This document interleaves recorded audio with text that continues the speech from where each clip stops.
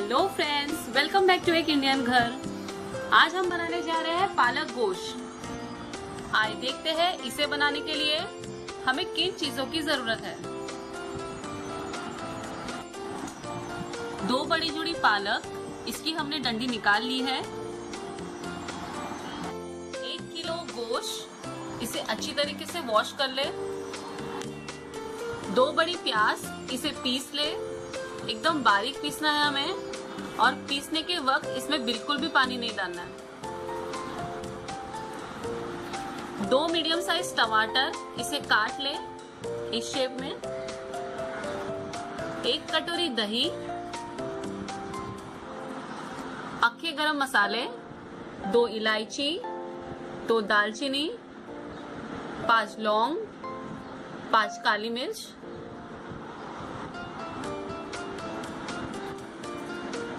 6 कनी लहसुन, 5 से 6 हरी मिर्च, इसे हमने बारीक काट लिया है। नमक स्वाद अनुसार।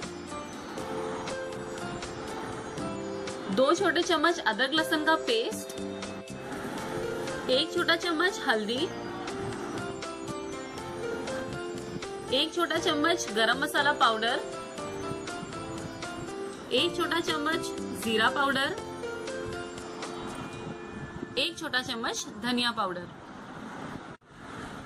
आधा छोटा चम्मच काली मिर्च पाउडर। आइए बनाना शुरू करें पालक गोश्त।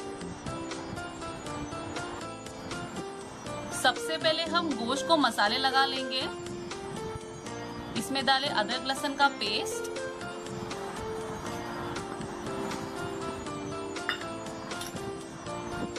धनिया पाउडर, जीरा पाउडर, गरम मसाला पाउडर, हल्दी पाउडर, नमक स्वाद अनुसार,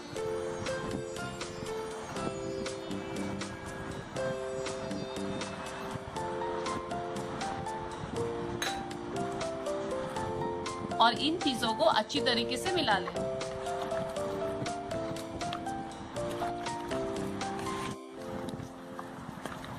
मिलाने के वक्त ध्यान रखें, हाथ को अच्छी तरीके से वॉश करना है।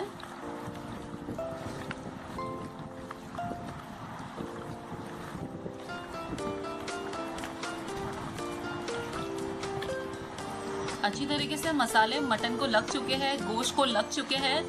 अब हम इसमें डालेंगे दही,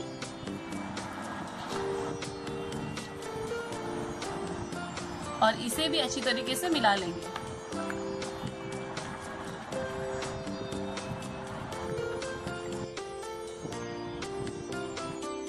ये अच्छी तरीके से मिल चुका है। मटन को, गोश्त को मसाला अच्छी तरीके से लग चुका है। गोश्त को मसाला अच्छी तरीके से लग चुका है। अब हम प्याज को भून लेंगे। प्रेशर कुकर को हमने गैस फ्लेम पे रख लिया है। अब हम इसमें डालेंगे 3 बड़े चम्मच तेल,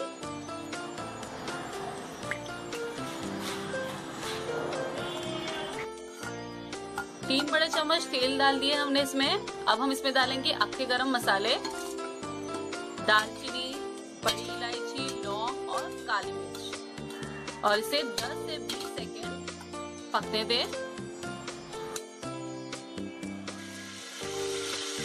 थोड़ा सा हमने इसे रोस्ट कर लिया। अब हम इसमें डालेंगे पिसी हुई प्याज,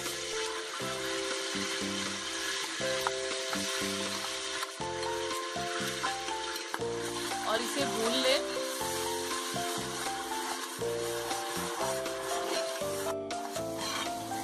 प्याज को हमने हल्का सा पिंकिश होने तक भून लिया। अब हम इसमें डालेंगे टमाटर, कटे हुए टमाटर, और इसे भी भून लेंगे।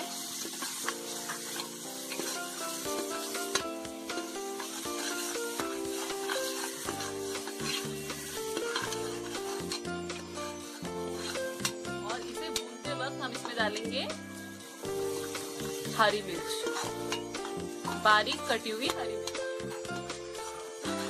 और इसे अच्छी तरीके से मिला लेंगे।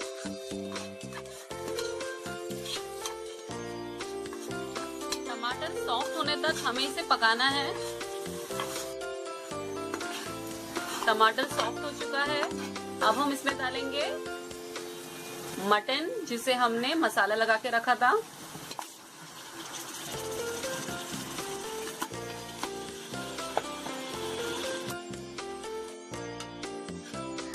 और इसे अच्छी तरीके से भून ले। 10 मिनट तक हमने इसे अच्छी तरीके से भून लिया। अब हम इसमें डालेंगे 2 गिलास पानी। ये बर्तन जिसमें हमने गोश्त को मसाले लगाए थे उसमें थोड़ा मसाला बचा है, तो हम उसमें 2 गिलास पानी डालकर इसमें डाल देंगे और इसी पानी में ये गोश्त अच्छी तरीके से गल जाएगा। इसे हमें मिलाना है और फिर हम इसे ढक देंगे, कवर कर लेंगे और गोश्त गलने तक हम इसे पकाएंगे। प्रेशर कुकर को हमने ढक दिया है। अब हम गोश्त गलने तक इसे पकाएंगे। गोश्त गलने तक हम पालक को उबाल कर पीस लेंगे। एक पतीली में हमने पानी उबालने रख लिया है। पानी अच्छे से गर्म हो चुका है। अब हम इसमें पालक डालेंगे। पालक को हमने अच्छी तरीके से धो लिया है। अब हम इस गर्म पानी में पालक डालेंगे। जब ये पालक डालें तो गैस फ्लेम को स्लो रखें।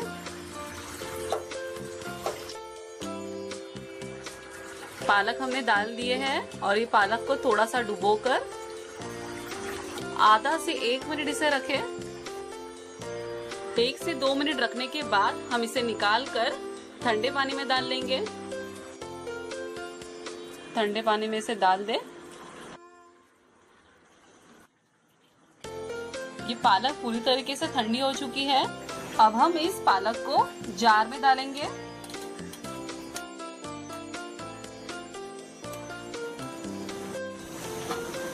और फिर इसे एकदम बारीक पीस लेंगे। पालक का हमने एकदम बारीक पेस्ट बना लिया है। इसे अच्छी तरीके से पीस लिया है।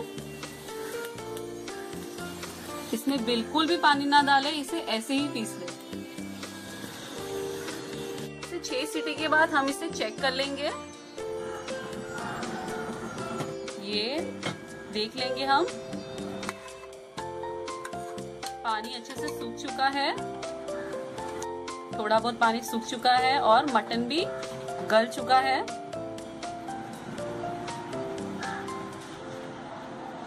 एकदम सॉफ्ट हो चुका है। अब हम इसे पतीले में निकाल लेंगे।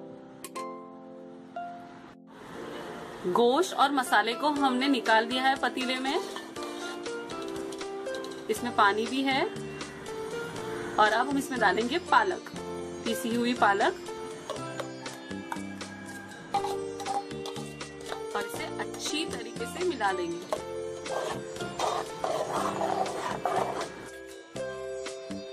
ये अच्छी तरीके से मिक्स हो गया। अब हम इसे 10 मिनट तक मीडियम फ्लेम पे पकाएंगे।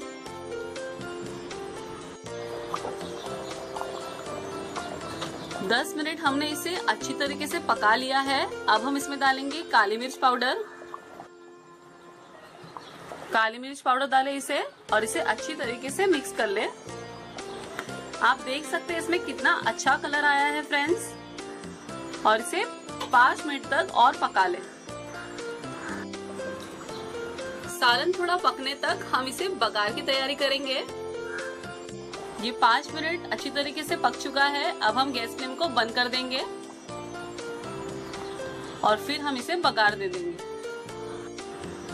तेल गरम हो रहा है और साइड में हम लहसुन को कूट लेंगे। लहसुन की कली को इस तरीके से कूटे।